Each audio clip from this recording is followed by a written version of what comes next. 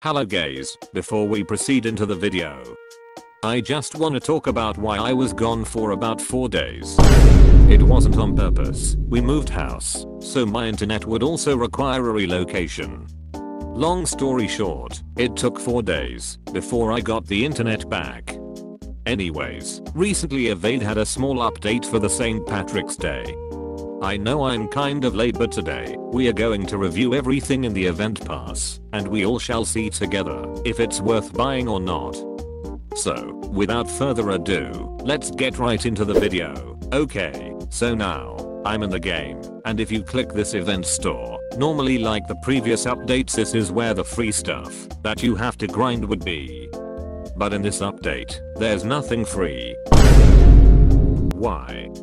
I don't know.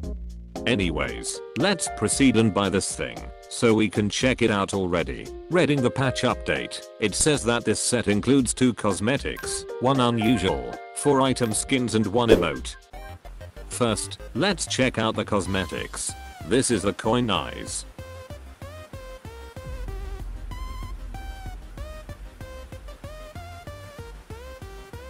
It's the biggest piece of dog shit. Next up is Charm Lantern.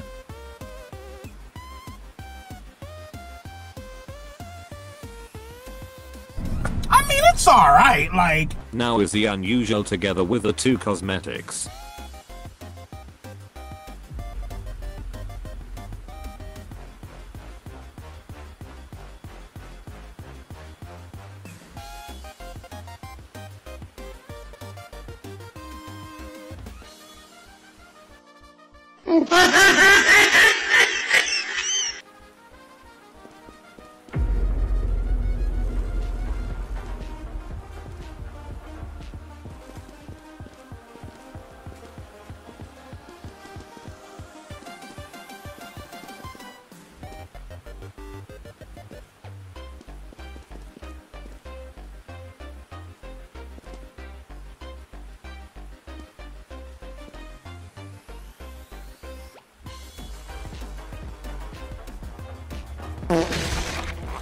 Last but not the least, the usables and the emote.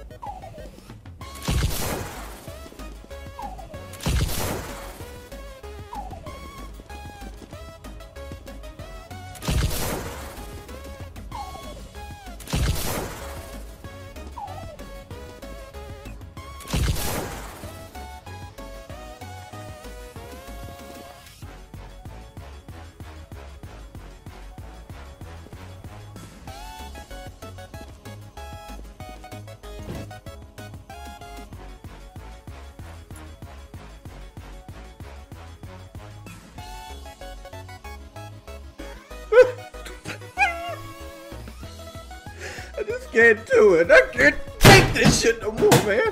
So the part you've all been waiting for, is it worth spending 400 Robux for this?